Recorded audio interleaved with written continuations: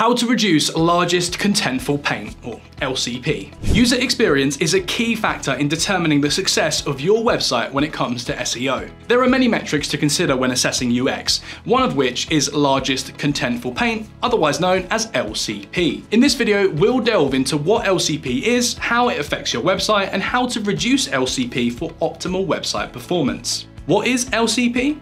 Largest Contentful Paint measures the time it takes for a website to show a user the largest element on the screen, complete and ready for interaction. This metric specifically considers above the fold content, meaning everything that appears on the page immediately after loading without any scrolling. This could be an image, video, or block level element. Why is LCP important? LCP directly relates to the largest and therefore usually most important part of your web page. As such, LCP is a useful metric to help measure both user experience and how fast your website loads. Additionally, LCP is one of Google's core web vitals, a set of search signals they use for measuring page experience and ranking websites in their search results. From Google's perspective, a positive LCP score of 2.5 seconds or less is good. If your website score sits in the 2.5 to 4 second range, it's considered in need of improvement, while anything over 4 seconds is considered poor.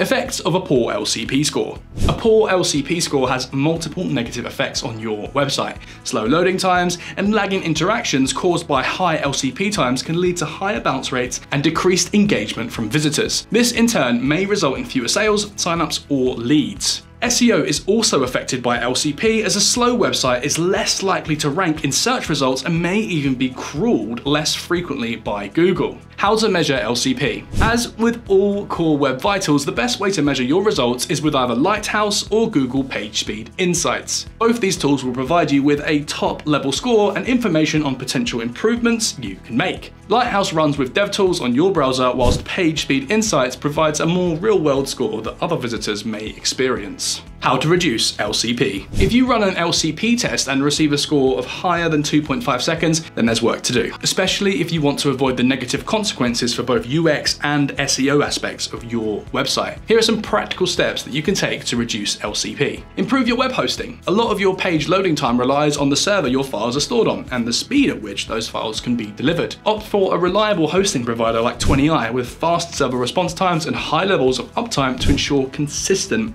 performance. Use a CDN. Content delivery networks distribute your content across multiple server nodes worldwide, reducing response times and accelerating content delivery. This is particularly important if you have a lot of international visitors to your website. All the websites that we host at 20i have free access to CDN nodes across 6 continents for localized delivery and maximum speed wherever traffic comes from. Good image practices. Images can become one of the biggest speed drains on a website. To ensure your LCP is as strong as possible, treat images carefully when uploading them. Tips include properly sized images, ensure images fit their display dimensions, in turn reducing unnecessary rendering delays. Compress images. Use tools such as TinyPNG to reduce image file size as much as possible without visible quality loss. Choose web-friendly image formats. WebP is best for speeds but can sometimes lose quality.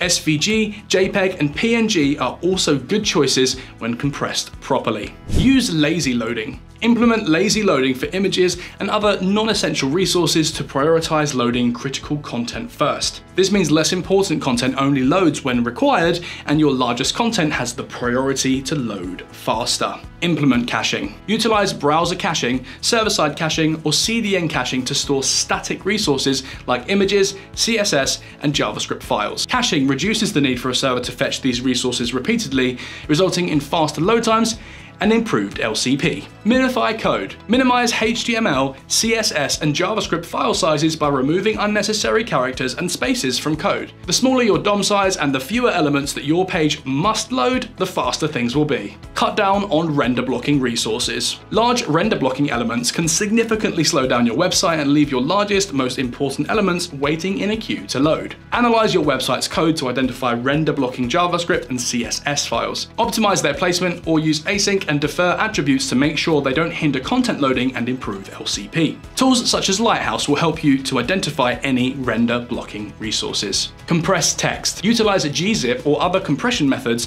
for text-based resources like CSS files, JavaScript files, and HTML documents. Compressed files load faster, positively impacting LCP.